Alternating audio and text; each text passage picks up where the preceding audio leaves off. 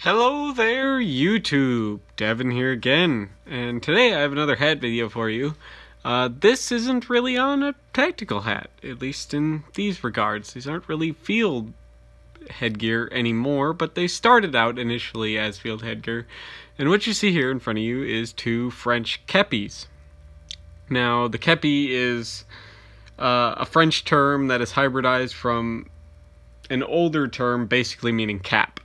The genesis of the French kepi happened in 1930 when a kind of softer, lighter hat was introduced for foreign troops to wear rather than wearing the shako. Now, the shako basically was, in the same regards, a pickelhaube.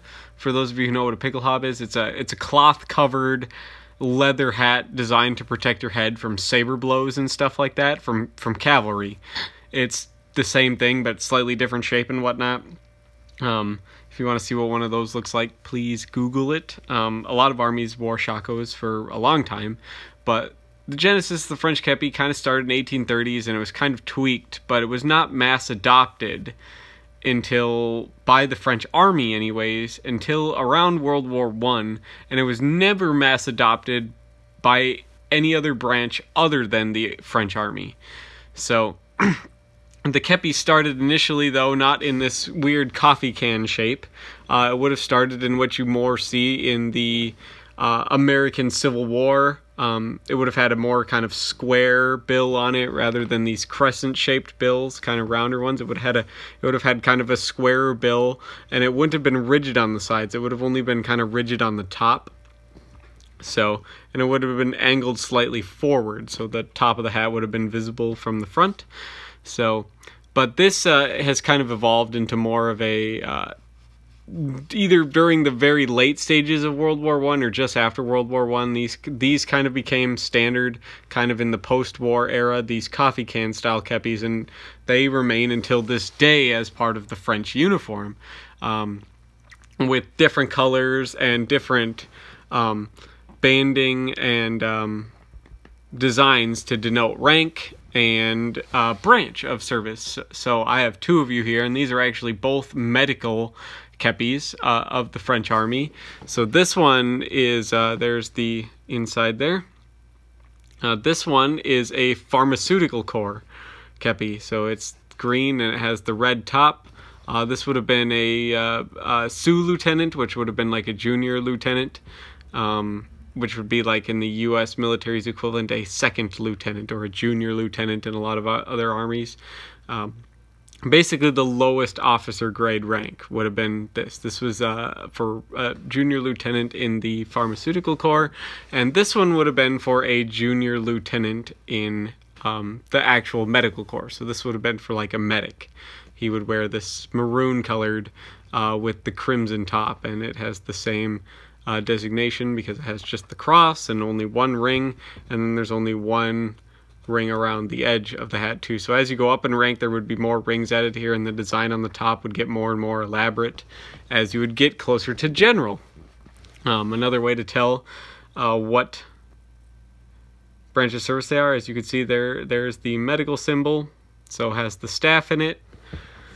Same thing with this one, medical logo with the staff in it, although slightly different because these are made in different eras. These are made about 10 years apart. One of them was made in the 50s and the other one here was made in the 60s. So they're made out of this kind of velvety material. The early ones would have been made out of wool, and a lot of times you see them, especially in foreign service, with the Foreign Legion, they have this kind of white cotton cover over them.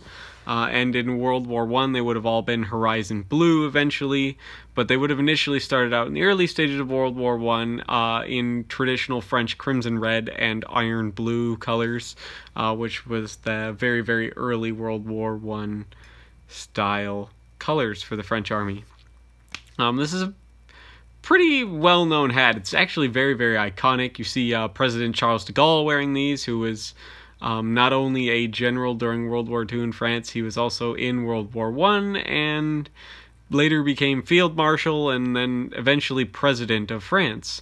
So he has kind of mixed imagery with the French people. So really well liked in his early career, not liked so much towards the end of his career, but this is a very iconic French hat and was very heavily influenced on other hats, as you could tell by the fact that both sides of the American Civil War adopted the kepi. A lot of countries had some form of other hat, much like the kepi. Whether they are based off of the other ones or not, I'd have to read into. But nobody really adopted the kepi in this form outside of France or their colonies. This big kind of coffee can style shape, this rigid version of the kepi. And I really hope France never gets rid of these, because they are a very iconic, awesome piece of headgear. These are my two really nice ones. I have some older ones. These aren't exactly my the units or anything that I really like. I really like French mountain troops, but I do not unfortunately have a French chasseur kepi. I would very much like one. If any of my French subscribers do know where to get one that is in size 58, I would be more than happy to buy one of those from you. Super nice these hats are. If you get the chance to get one, they're a really interesting piece of collection for not only military history, but for hat collectors as well, because these are a very unique design. So you see here, this one is been seen better days with its leather sweatband, and there's been some kind of mothing of the silk lining there around the edge. So excellent piece of gear, though. This one's in really good condition. So both of these are actually for sale, though, if you guys are interested. If you're looking for a French kepi, this one's in size 56 to 57, and this one's in size 58. So they both fit me, and I have a size, 57 to 58 size head.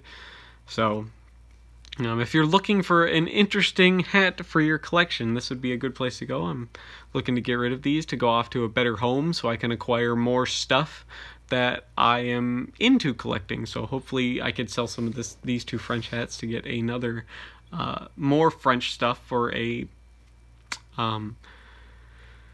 uniform that I'm trying to put together. So on the chasseurs. So this would be hope these go to a good home. I'm willing to sell them for quite cheap, actually, for what they would what you normally see them going for on eBay and other secondary hand websites. These are in very good condition. So, but excellent piece of gear. And if you have any experience with these or know of any other countries that used the kepi like this, that would be very interesting to know. Or if I missed something and there is another country who adopted this style of kepi, the coffee can style of kepi, I would very much like to know that as well in the comments. For those of you who don't know, a couple rifles that I just bought are coming into the gun store today. So those are going to be exclusive content. If you guys would like to, I'll probably do some short videos on them, like very short, like sneak peeks type of stuff for everybody. But if you want to see the full video, and they're going to be long, in-depth videos, because I know a ton of history on these two rifles, that is going to be exclusive content. There is a donations page on the link on the about page of my channel, or if you click on my little icon up along the banner in the right corner of the banner, there is a donations tab. You can click that, send me some money, leave your email in the description, and I will be more than happy to send you a link to these exclusive videos, which will be coming out here probably in the next week or so, given work time, obviously. And all that money goes to supporting the channel and some upcoming projects. So it's very greatly appreciated for you guys to do that, because the more money I get, the more I could do for the channel, which ultimately means more for you guys. So it's not like I'm going out to buy alcohol with this stuff or anything like that. But I could really use a drink too. So if you do donate and you do say I can use it for drinks, I might use it for drinks, but that's only if you want to be a comedian. So, but thank you so much for watching, guys. I really enjoyed the support that you guys have given me. We're getting up near 2,000 subscribers, which is absolutely amazing. I couldn't have done it without you guys. I love seeing you guys in the comments. I like when you guys, share the videos and talk about your family history, if any of you guys have this stuff in the comments. I love to see stuff like that, and you guys that that do chime in and, you know, correct me to help make the channel better and all that other stuff in the comments. I very much appreciate that as well, because this channel is all about learning. So, and I can help teach you guys more the more you help me out like that. So thank you so much for watching, guys, and I'll see you in the next video. Bye.